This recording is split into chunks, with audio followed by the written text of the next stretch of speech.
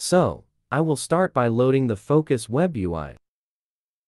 And my prompt will be a girl wearing a red t-shirt, standing alone on a road, with a half-body shot from the front. Then, I will hit generate. Now that we have our subject, a pretty girl, I will next click on the Input Image checkbox and select the In Paint Out Paint tab to get the generated image. I will start selecting with the Select tool.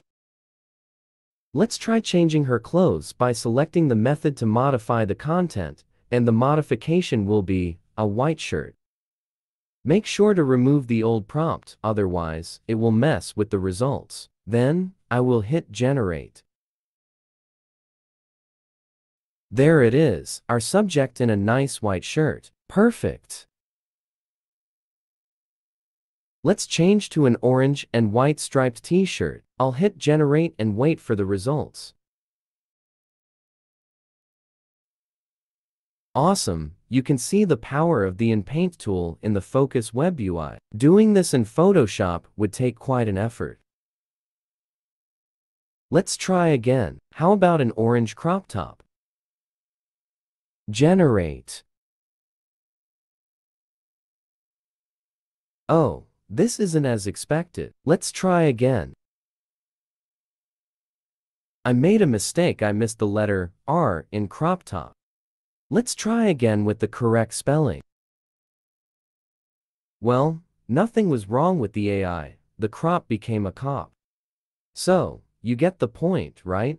About selecting with the In Paint tool and explaining to the AI what we want.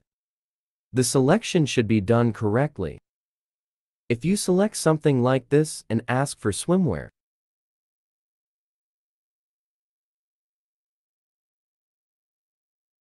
well, then it will turn out to be a funny one. The AI is smart, but we must do the selection properly so the AI can get a complete idea of where and what it should be working on. Perfect. Let's continue with some more changes, such as adding accessories. How about sunglasses? We can do it simply by selecting the area and hitting generate.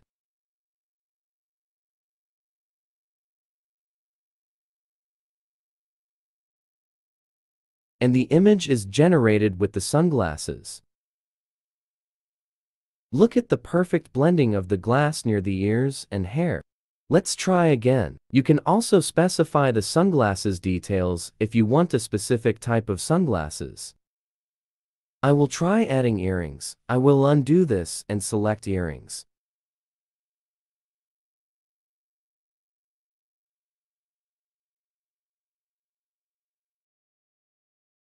And here, we have the image with a girl wearing earrings. Let's try changing her face and then adding accessories to it. I will go to the image prompt and select an image from yesterday's video.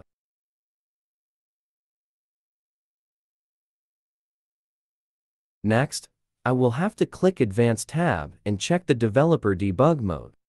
In the Control tab, I will select Mixing Image Prompt and In Paint.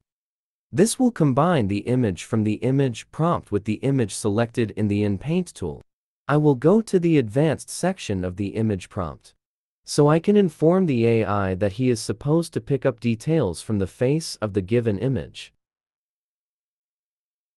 And also, I will select the area where the AI is supposed to generate an output, based on the image it picked from the image prompt. And there is the result, which is amazing. Now, let's give her the sunglasses.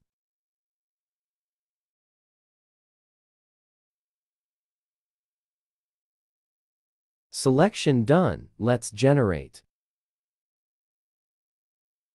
Great. What else? Should we give her a hairstyle as well?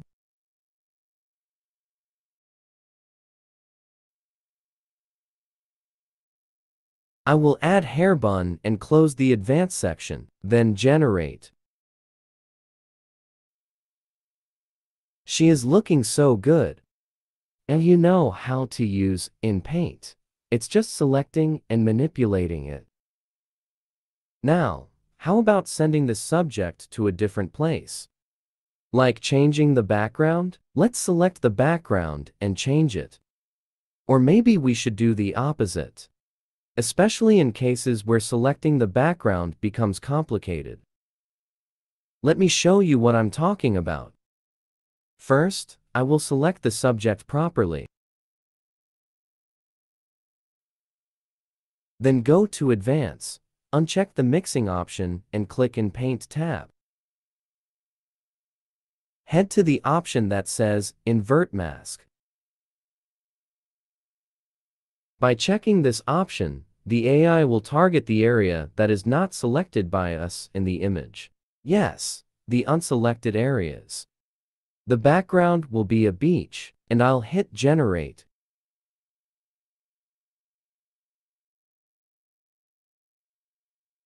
Great, the girl is now at the beach. Try by yourself. Let me know if videos like this are helpful by liking and commenting your thoughts. Stay connected by subscribing to the channel. I am working on many things related to AI.